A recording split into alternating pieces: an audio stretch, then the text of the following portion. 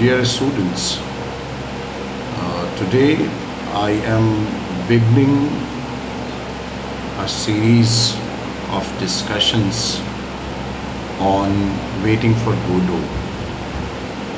It will be most probably a series of 10 videos, 10 lectures, and in this very first video today I propose to talk about Samuel Beckett as a dramatist.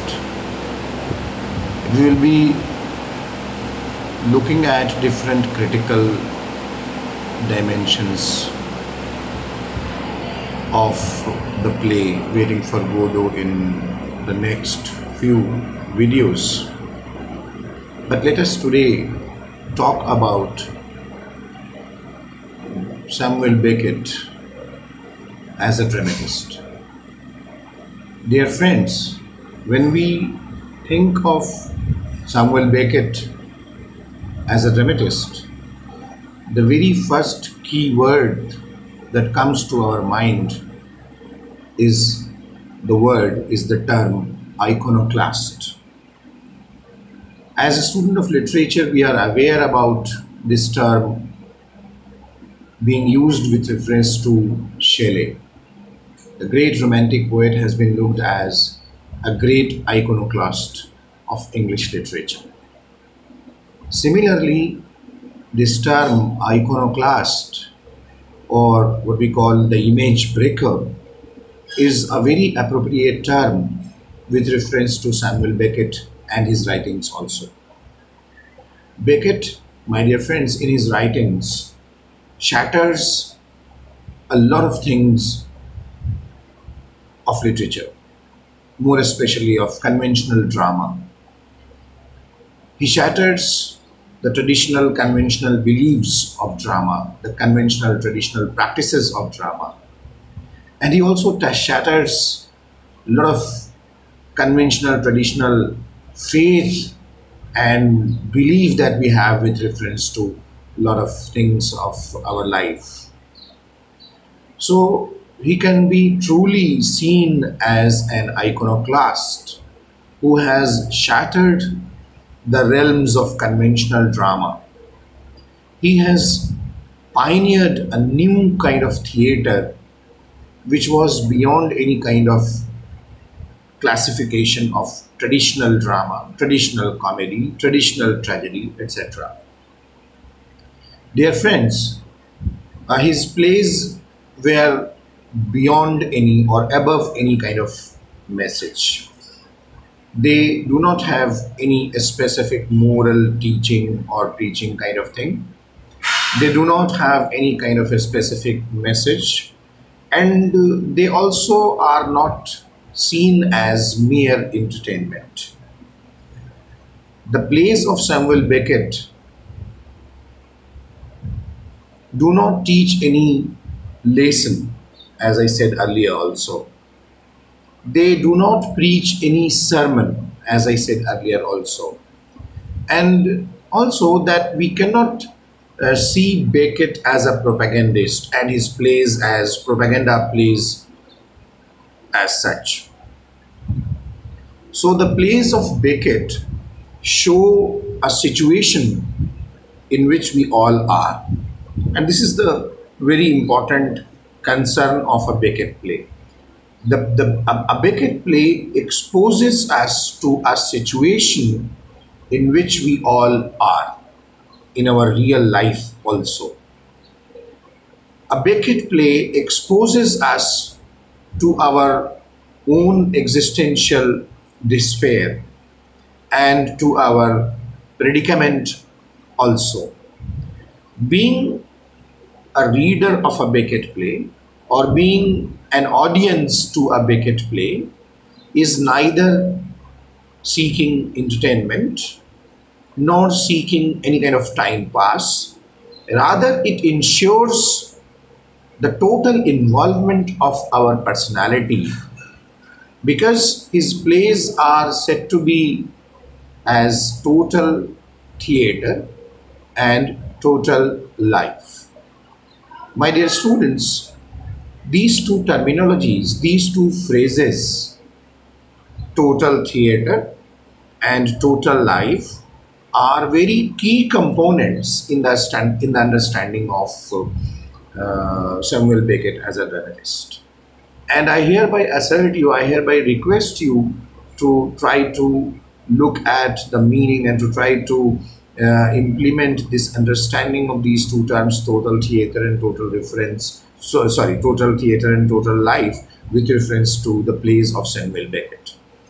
So, my dear friends, the plays of Beckett are a matter of immediate experience. As I said earlier, that they expose us to a situation in which we all are. So a Beckett play basically refers to an immediate experience.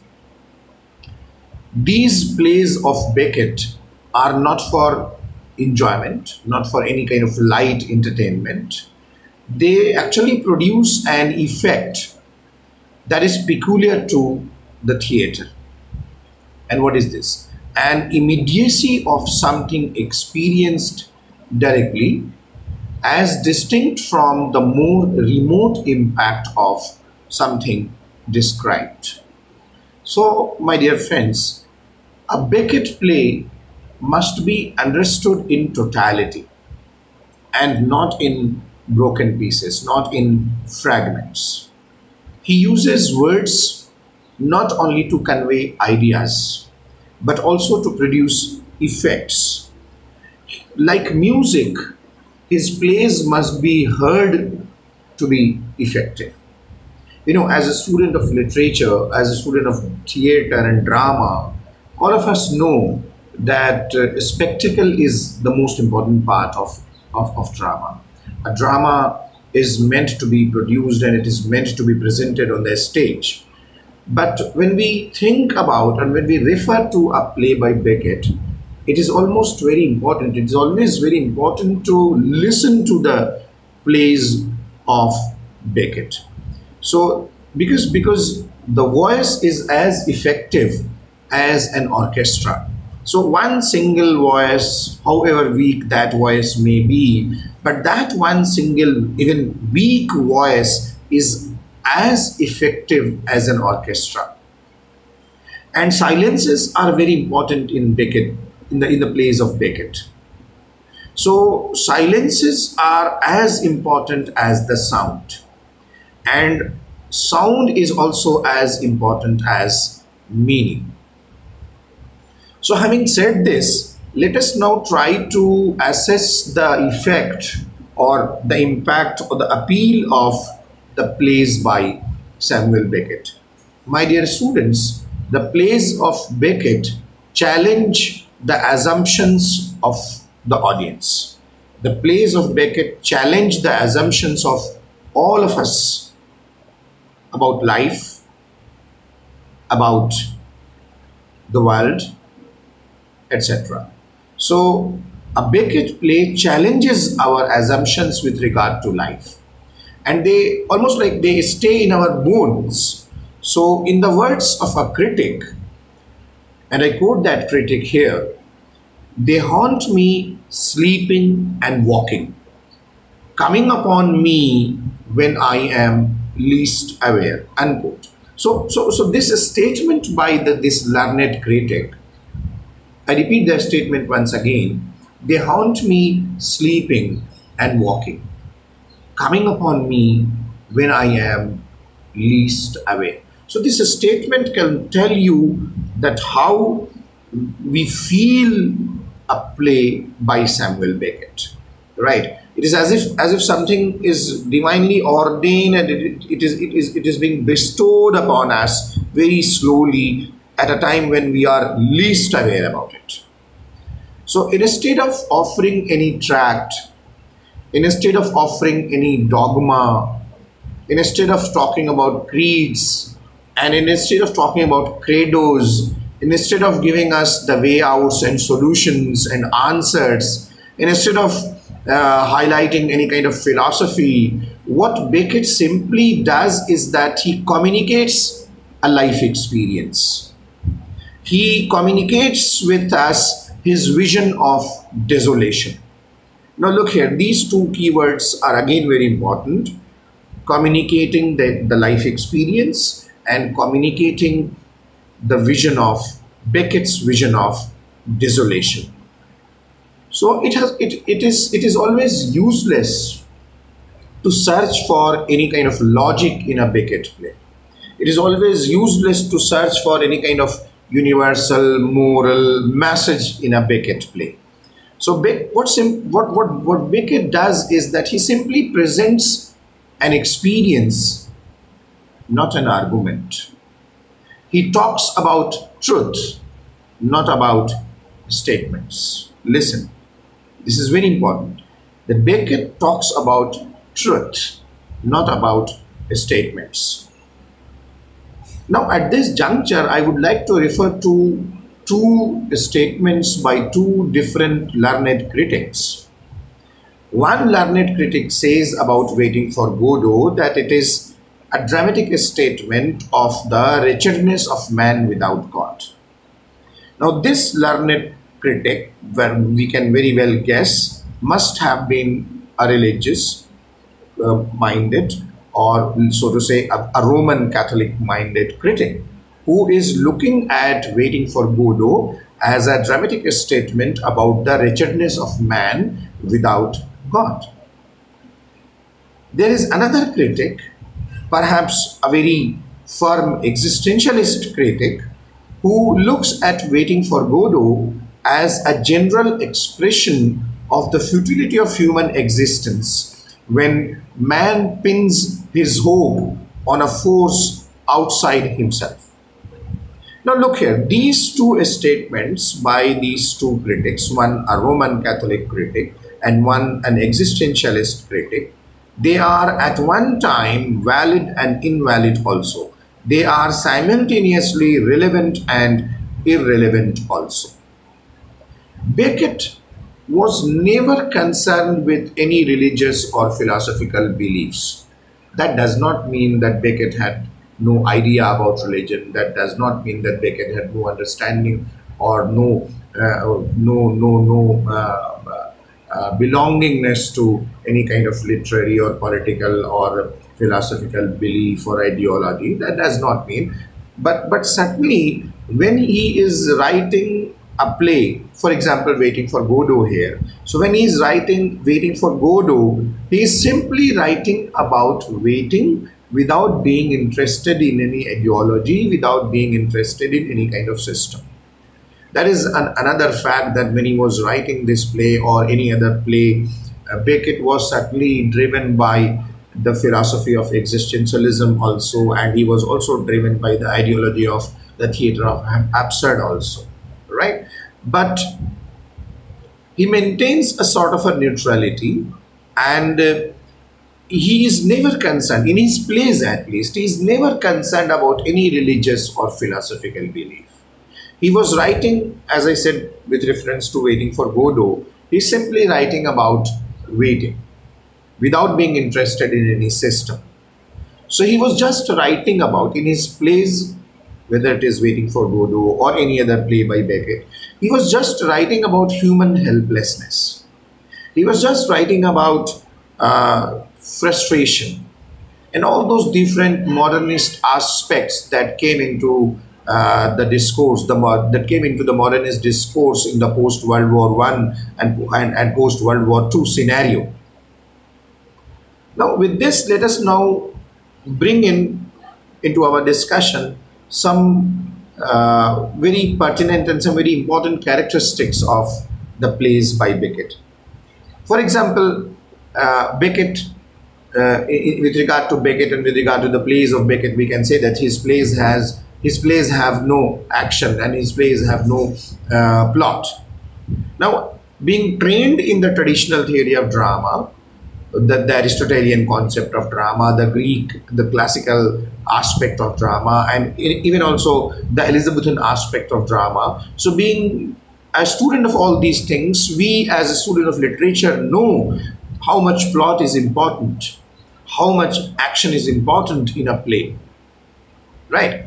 But when we look at these two aspects, I mean action and plot, in a traditional sense, in the conventional sense of drama, we can very simply and very easily conclude that a Beckett play does not have any action and plot with reference to the conventional concept of drama. So nothing happens in them. Nothing happens in the plays of Beckett. And by this, Beckett is perhaps signifying that nothing significant can happen in this world. So this lack of surface meaning, so apparently there is a lack of surface meaning. So this lack of surface meaning in the plays of Beckett reflect the meaninglessness of human existence. So if there is no meaning, if there is a lack of surface meaning in the play of Beckett, it is because of his belief in the meaninglessness of human existence. So the plays of Beckett have very little or no movement. Now, once again, as a student of literature and specifically as a student of drama, we know that movement is also a very important aspect of drama. So, but the plays of Beckett have very little or almost no movement. The play remains the same even at the end where it began. So, and another thing is that we also do not find character or characters in the traditional sense of drama in a Beckett play. So, in several of his plays, there are no female characters even. And if there is a play in which Beckett is using a female character, he is not using her gender, he is not using her femininity for any purpose. Another thing is that his plays are independent of time. There is no reference to time, there is no reference to place, there is no reference to any specific time period and age in the plays of Beckett. Now, once again, as a student of traditional drama, we know that how much setting is important. And when we assess a play with reference to its setting, you know that we talk about the location of the play, the time period and the time frame of the play, etc., etc. So when we look at the plays of Beckett, they are independent of time, they are independent of place, and they are independent of any specific period, any specific age. So with this, he creates an effect of timelessness. With this, he creates an effect of universality. Now, talking about the hero in a Beckett play, we can once again reassert, we can once again say that there is no hero in a Beckett play in the traditional sense, in the traditional concept. So whether it is the Aristotelian concept of drama or tragedy, whether it is the Shakespearean concept of drama, hero or the tragic hero is certainly a very important aspect, a very important part. But a typical Beckett play does not have a hero in the traditional sense. Many of his plays have more than one character of equal length and importance. Yet we may identify the typical features of his characters. So there can be some typical features in his character or characters, but you cannot find a hero or a central character or a chief protagonist sort of thing in a typical Beckett play.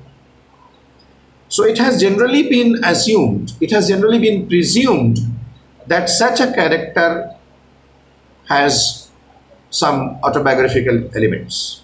So yes, my dear friends, the character or characters in the plays of Beckett has certain autobiographical elements. The next thing is that a Beckett character or characters of Beckett are rootless.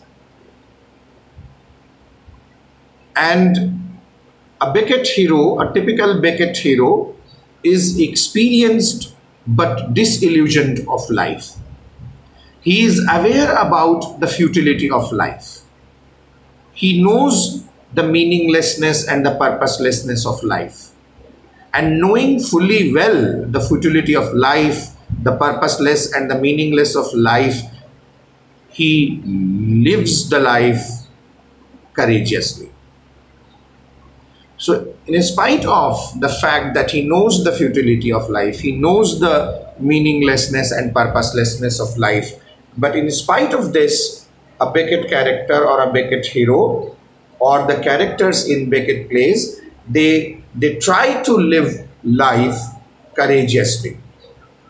The life may appear dull to them, the life may appear drab to them, the life may appear meaningless, purposeless, futile to them, but still, knowing fully well all these realities, the Beckett characters or the characters of Beckett live the life courageously.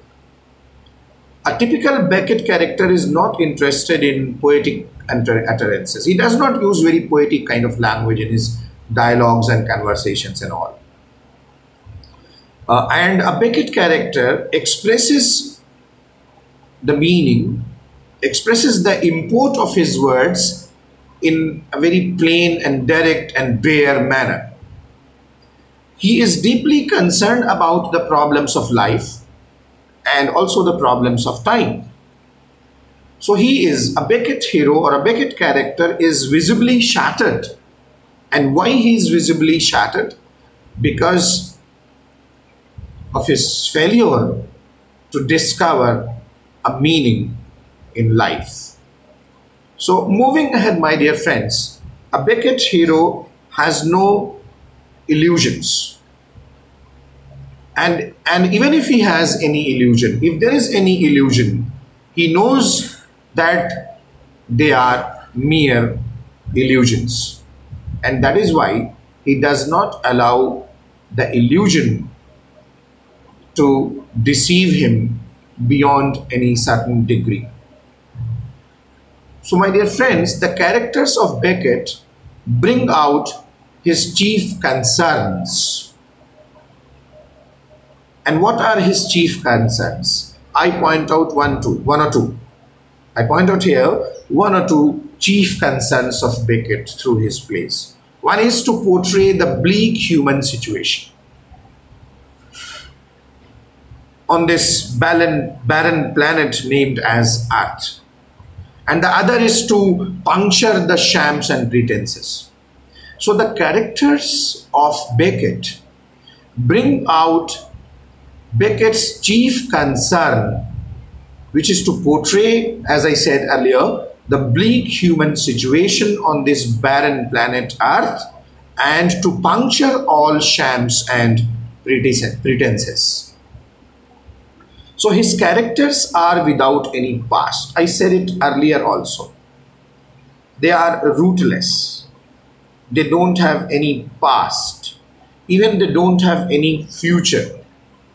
They are just present in the present, means they are present only in the time in which the play exists, only in the time in which the play is running. So they exist only as long as the play exists. They exist only as long as the play lasts. So the characters are without any past, without any future. They are rootless. The tragedy, my dear friend, is that they are rootless, but they are unaware about this, that they are rootless. So Beckett does not give us any hint as to how they have come to this situation. I mean, his characters. Beckett never tells us that his characters, how they have come to that specific situation that is being shown in that play. How they have come to that situation in which we find them as audience to a Beckett play. And another thing is that we meet them in the first few frames of the play, And when we depart from them in the last few frames of the play, they remain the same. So whatever and in whatever way we find them in the first few frames of the play, they remain unchanged in the last frames of the play till the end of the play. Now, at this juncture, my dear friend, I would like to bring in something about the abstract drama and Beckett. Friends, I'll be talking about this in greater details in one very separate lecture in which we will try to look at the theater of absurd, and we will also try to evaluate Waiting for Godot as a drama of absurd. So there will be a separate lecture with regard to this. But right now, assessing Samuel Beckett as a dramatist, I would like to very briefly bring in this concept of the absurd. And my dear friends, when we look at the plays of Samuel Beckett, I hope you will agree with me that they have got the status of the classics of literature. I hope you will also agree with me that with the passage of time, the popularity of Beckett and the acceptance of Beckett's plays will grow. They will seek more and more attention from the world, or rather, they will get more and more attention from the world. So his plays are plays without actors. His plays are plays without acts. Acts here also mean those the concept of act in the plays, act one, act two kind of thing, and act also means here action. So his plays are without actions, without actor. His acts are acts without words. And my dear friends, Beckett is regarded as an absurdist according to the concept of the absurd in Albert Camus. So I hereby request you to look and to study Albert Camus' concept of the absurd and what Albert Camus has to say about the absurd, right? So Camus, when he was trying to define this word absurd, meant a life lived completely for its own sake in a universe which no longer made sense because there was no God to resolve the contradictions. So this is what Albert Camus says with regard to the absurd. And this is what I have said, that we can look at Samuel Beckett as an absurdist with reference to what Albert Camus thinks about the absurd.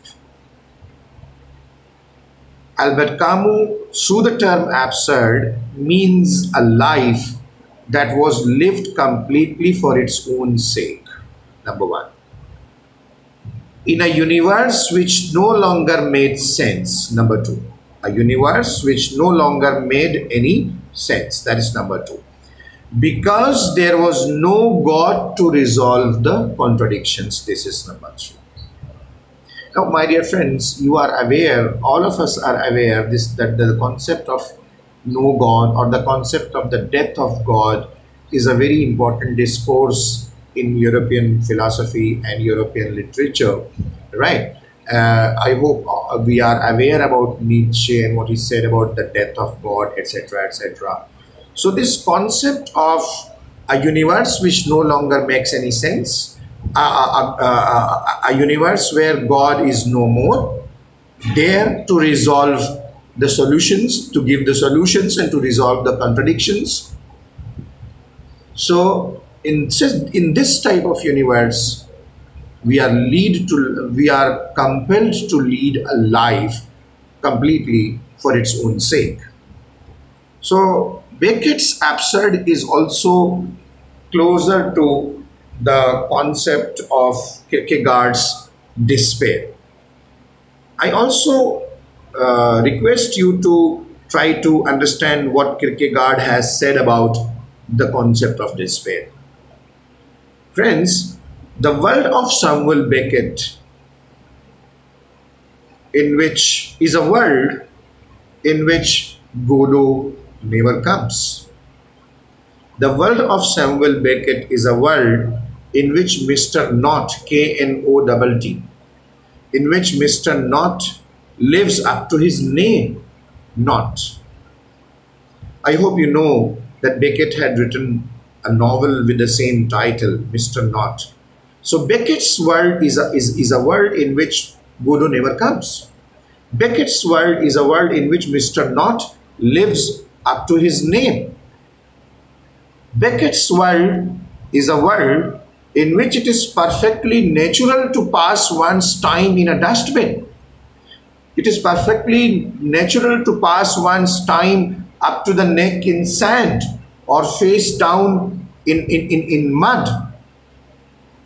Beckett's world is a world which, seen from the skull room of Endgame, I hope you know Endgame is a very famous play by Samuel Beckett. So Beckett's world is a world in which, seen from the skull room of Endgame, is a devastated world, a post-atomic world, and hence it is empty, empty.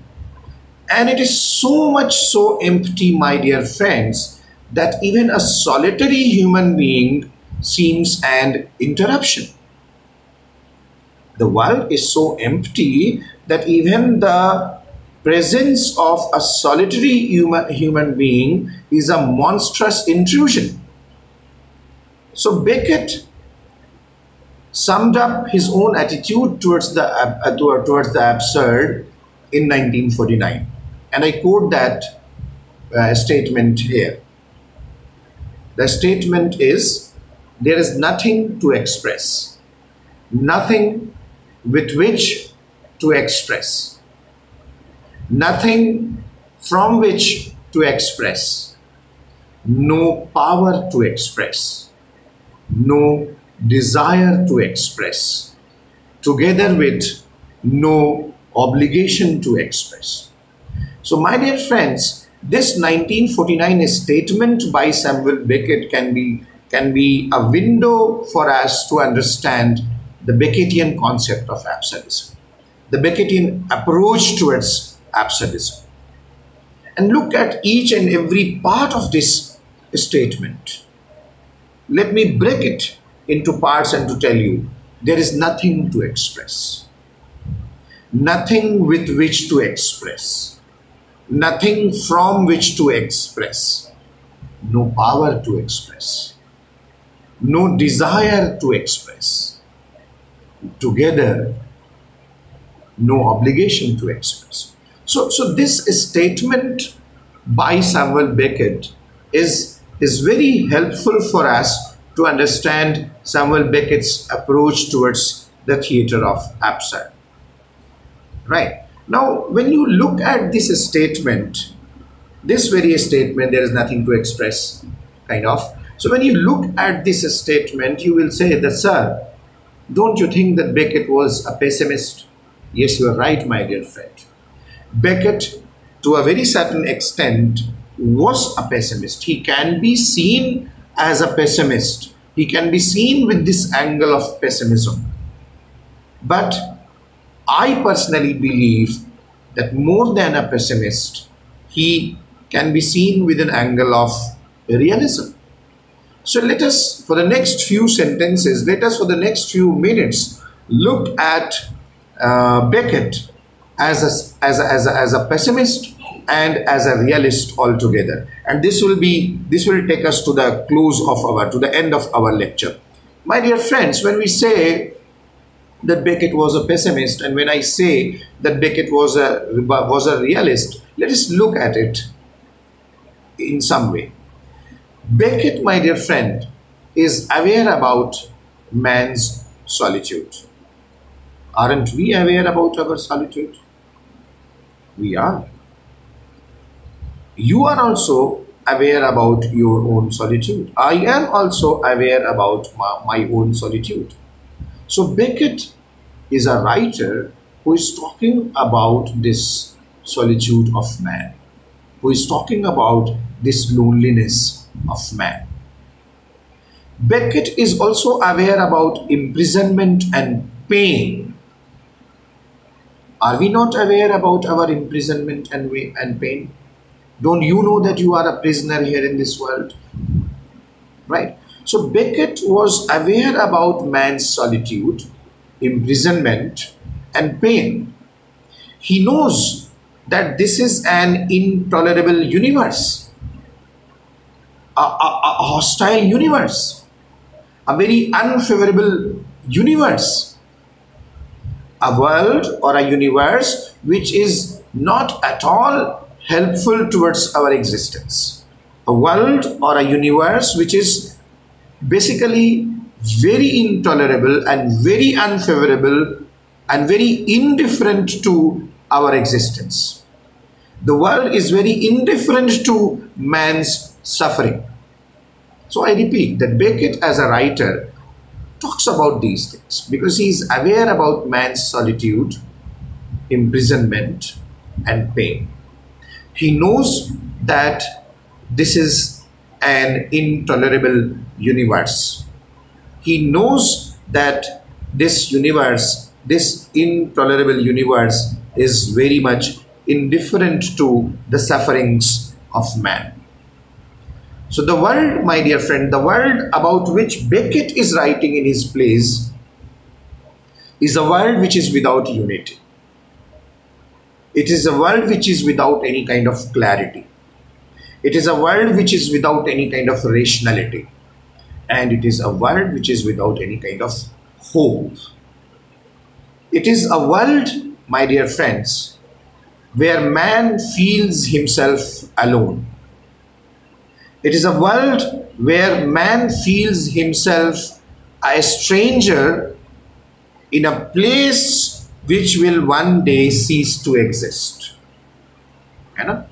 The place, the world, the universe in which we are a stranger and we are living alone. And we also realize that one day this world itself, this place itself in which we are living alone as a stranger will cease to exist. So from this confrontation between the unreasonable silence of the universe and the human need to be, the human need to exist, there arises a futile revolt against existence. The painful rebellion of the spirit. The painful rebellion of the spirit against three necessities. No, my dear friends, I do not mean the three necessities of roti, kapda, or makan, the clothes and the clothing, sorry, the bread and the clothing and the residence. No, I'm not talking about these three necessities. I'm talking about some other necessities. So the painful rebellion of a spirit against the three necessities. What are those three necessities? The abject necessity of being born, the hard necessity of being alive, and the sharp necessity of dying. So, being born is an abject necessity.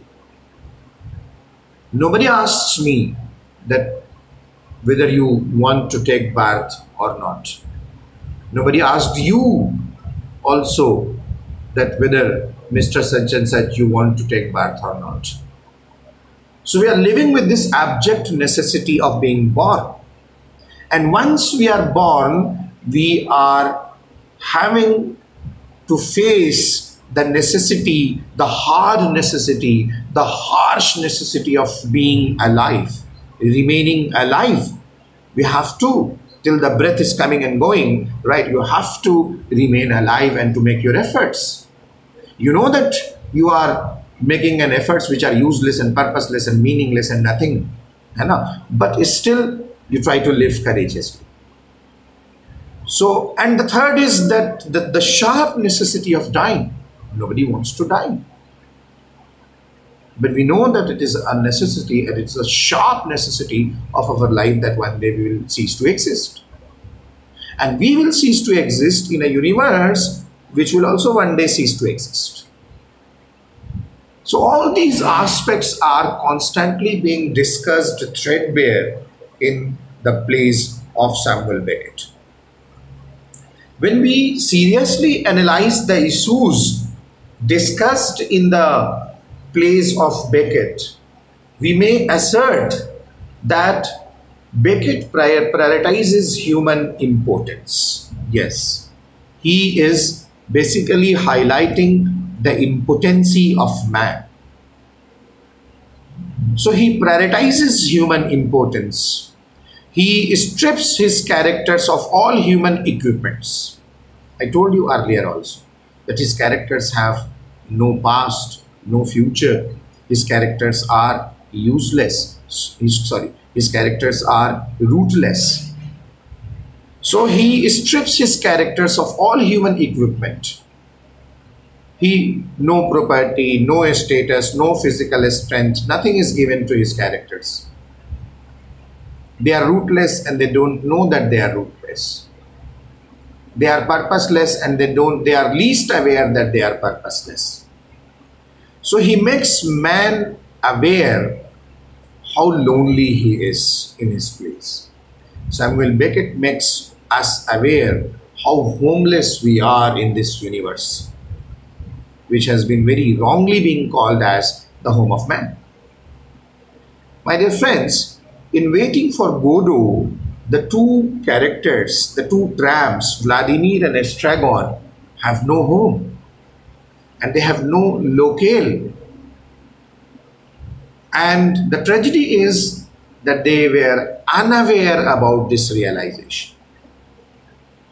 So the major issues in the plays of Beckett are man's identity, number one, his limitations, number two, and his place in the universe, number three.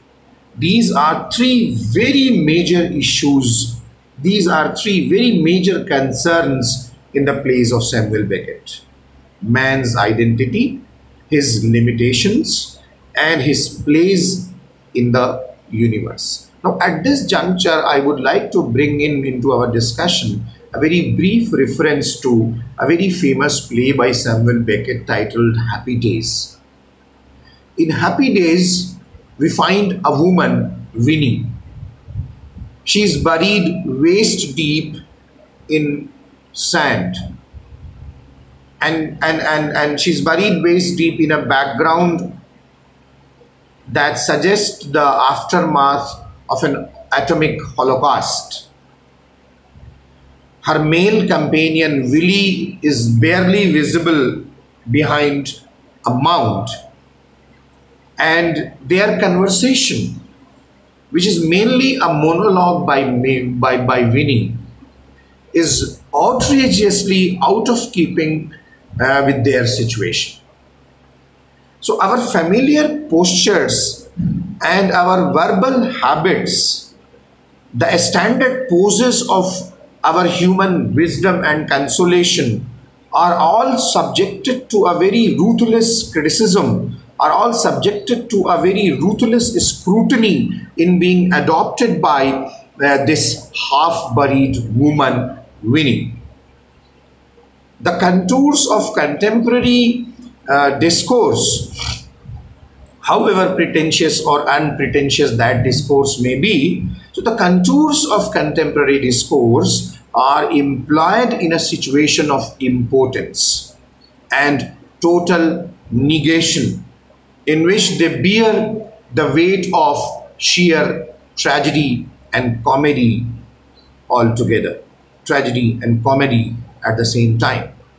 So against this kind of powerlessness, against this kind of paralysis, Beckett implies a scene, Beckett implies an act, Beckett implies a dialogue, Beckett implies a situation which is at once tragic and farcical both.